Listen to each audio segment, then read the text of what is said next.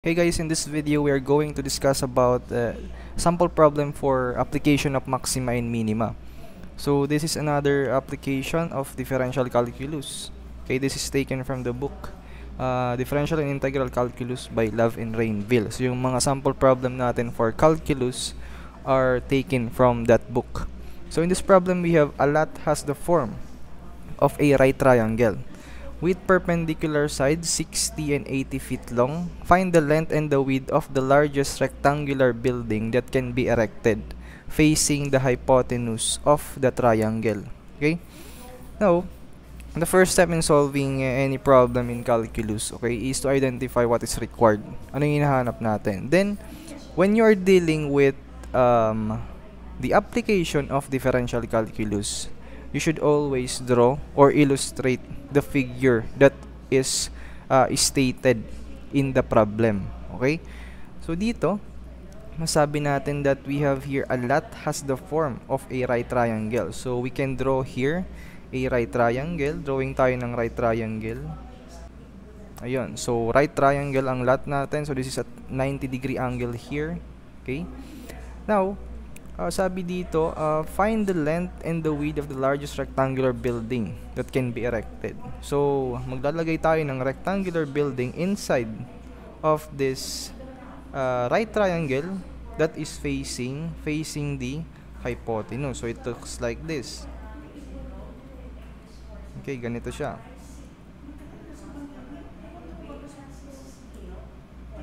So, this is the largest rectangular building that can be erected. But the question is, what is the length and the width of that rectangular building? Okay, the dimension of our right triangle, okay, this is 80 feet here. So by scale na to, naka-scale na siya, mas mahaba dito. So 80 feet, and dito is 60 feet. Okay.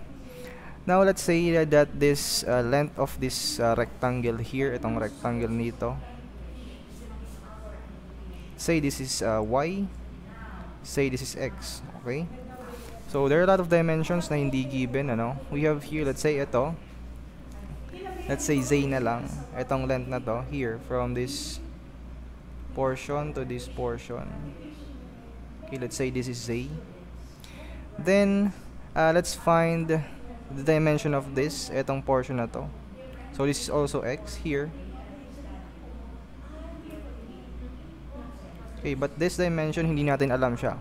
Now, to get the dimension of this in terms of x and z, okay, relating x and z, we can find the hypotenuse of this right triangle. So, using your Pythagorean theorem, so we can say that this hypotenuse here, let's say c, so c squared equals, so we have here 60 squared plus 80 squared.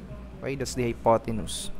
So c equals the square root of 60 squared plus 80 squared. So that's just equal to 100. Okay, so this is 100 feet. Okay, so therefore if this is 100 feet here, itong kabuuan niya, this is 100 feet. Therefore this remaining portion here is 100 feet minus x minus z. Okay, 100 minus x minus z. Okay, now in order to get the relationship between x and y, ang gagawin natin is to use similar triangles. So ito is right triangle, i-ano natin to, i-redraw natin yung right triangle dito. So this is looks like this. Okay, so this is y, this is z. Okay, so this is right triangle here. Then we can also redraw this triangle here. This looks like this.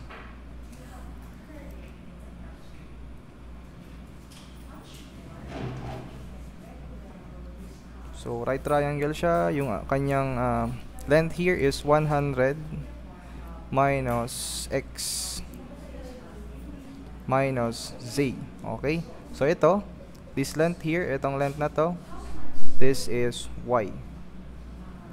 Okay, ilagay lang natin or itama natin ang orientation niya para mas maintindihan natin on how we can actually use the ratio and proportion. Okay, using the ratio and proportion, we can say that y over z is proportional to, since this is the, let's say, the height of this triangle, so that is 60, then 60 over 80 using this triangle. So proportional sila. Also, I can say that 100 minus x minus a, okay, all over y is also proportional to 60 over 80. So it's very important to draw the proper orientation of those triangles. Let's go to finding the equation relating x and y. Okay, let's find the relationship para ma-reduce natin. So the next step is to actually, after you draw and you find the relationship, i-reduce natin siya into two variable equation. Meaning, meron tayong variable on the right side, meron tayong isang variable then on the left side of the equation. Okay, using this relationship, we can reduce this. Okay, y over z. So therefore, we can say that z is equal to, okay, we have here 80 y over 60. So ano lang, algebra natin to. So multiply z both sides, this becomes y equals 60 over 80 z.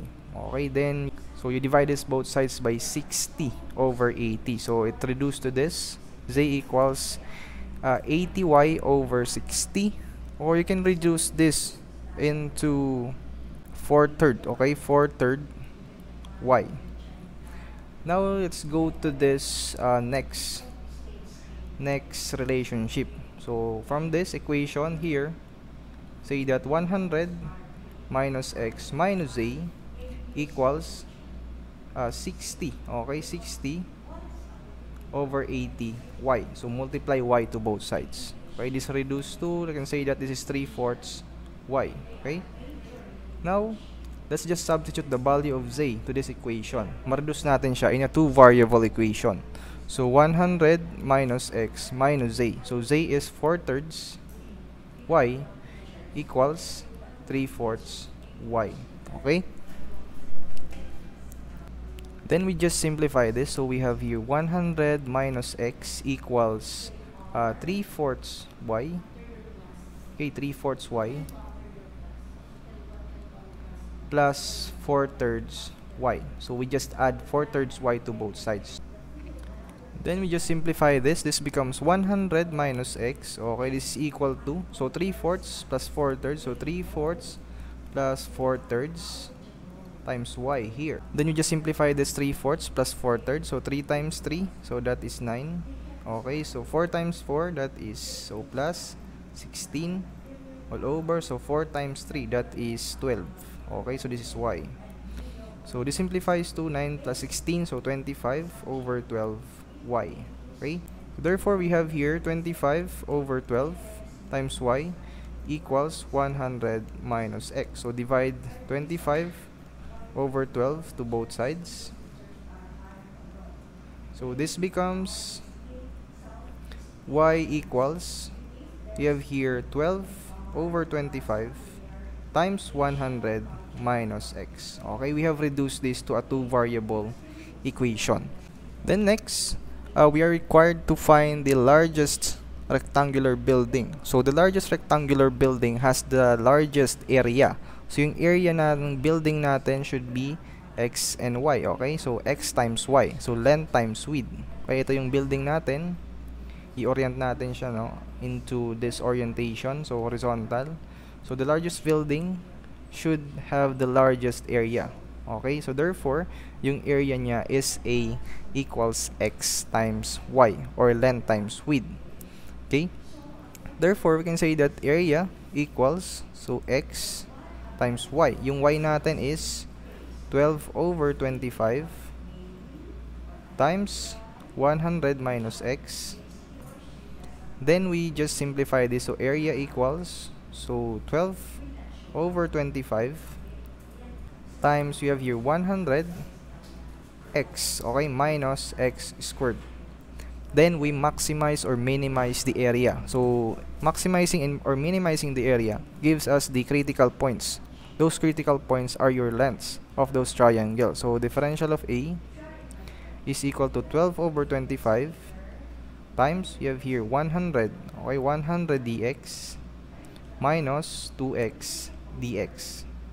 Okay, divide both sides by dx. This becomes dA over dx equals, we have here 12 over 25 times 100 minus 2x.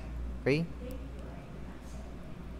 then next step is to equate differential of A with respect to x to 0 to find your max or min.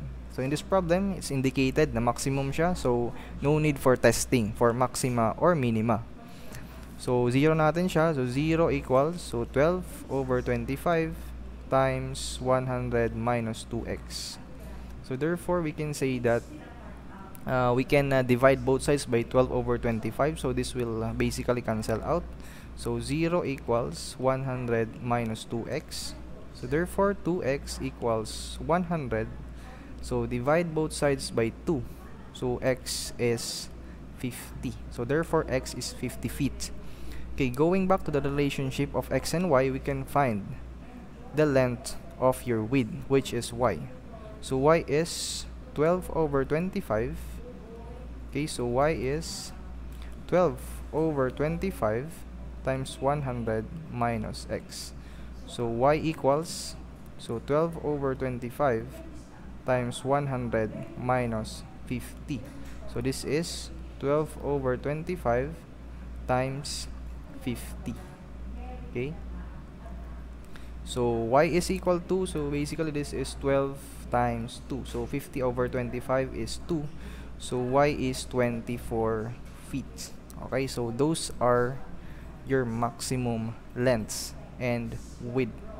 Okay, so that's how you solve maxima and minima, guys. So see you in my next video. I hope that you have learned from this tutorial. Thank you, guys. See you and God bless.